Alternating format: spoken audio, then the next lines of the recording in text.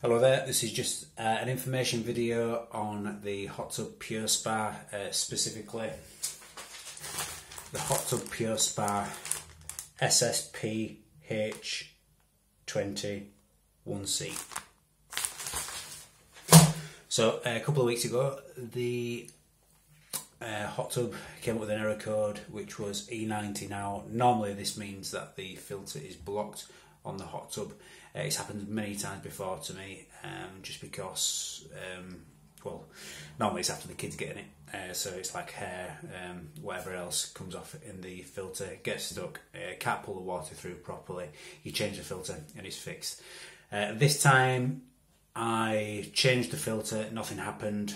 I took the filter off, I could actually feel there were no water pressure coming, going in to the unit at the back. There were no water coming out, so I figured that this must be a problem with the pump itself or the propeller.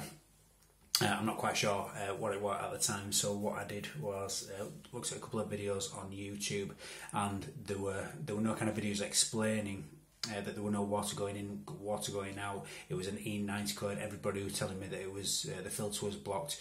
So just to make you aware, if the E90 code comes up, it can also mean that there's a problem with the pump, which is generally the water pressure, which it was. So I rang Intex to see how much the part would be. I looked online, and I mean some companies were selling it for around about 125 quid, and I was like, didn't really want to pay that because it's like half of the hot tub for such a small pump. So I contacted Intex directly. A company called John Adams in the UK looks after it, and it was a lovely lady called Karen that I spoke to on the phone. And I asked her, this is what's coming up on the hot tub, what do I need? And she goes, look, it sounds like you need a new pump, so we can send you one, it's £60. And she just in passing said, you know, when did you buy the hot tub? And I said around about 4 years ago. She asked, where did I buy it? I said Aldi. And she said, well, we only started selling them through Aldi in April 2017. So I checked on the receipt, and it was within the last 3 years now. Fortunately, Intex come with a 36-month warranty, and just by chance, having a look at the receipt, it was within 3 days of warranty, which I thought absolutely brilliant. So she goes, just send us a proof of purchase, which I did. I sent it in the receipt, and they said, look, you know, we'll send out a part in the next, we'll send out the pump in the next 7 working days, and they did. And after the phone call, it arrived about 9 days later. Now, taking into consideration that it's what day is it today?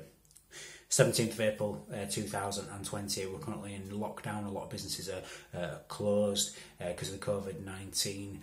They posted the part out, and it arrived in 9 days, including the weekends, which I thought absolutely brilliant. So thank you very much, Intex, and Karen specifically, John Adams, for sorting me out. So I fitted the pump today. It was easy to do, about 20 minutes. They did ask me if I wanted someone to come round and do it, but I assumed that with the country being locked down, there were no engineers to do it for me, so I did it myself. There's loads of videos on YouTube on how to replace the pump. So I didn't want to include that in this video because there's loads out there. So it came in this little box, which was sent to me today. This is the old pump, I've already done it. So it came with everything that you see here. So this is the pump. Inside is also the impeller. So if you have the E90 code right in there, if you look, I mean, you're not going to be able to see it, but there's like a little propeller in there. That also can be the E90, but if you ring Intex, this whole unit costs £60, about 70 including postage and packaging, which is not too bad at all. You'll get another 3 years out of it, and I'll be first to admit that I don't maintain the hot tub as much as I probably should do. We have children as well, so if they get in, you know, they put their heads under and whatnot, hair goes in, but we've had a good 3 years out of it, pretty much to the day, and for £60 they send you this. They also send instructions and a tool, which is very easy to do. instructions. The only tool that you need to do is a screwdriver just to get the pump casing out. So, bottom line is, if you get an E90 code, it's not just your filter, and there's no water coming out of the top bit or the bottom bit going in or out, and there's no water pressure, the chances are you're going to need a new pump or an impeller.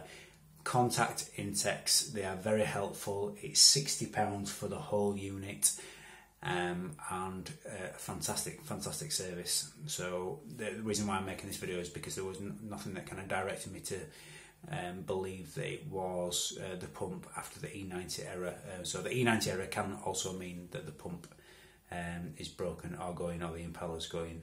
So look, thank you very much. Cheers.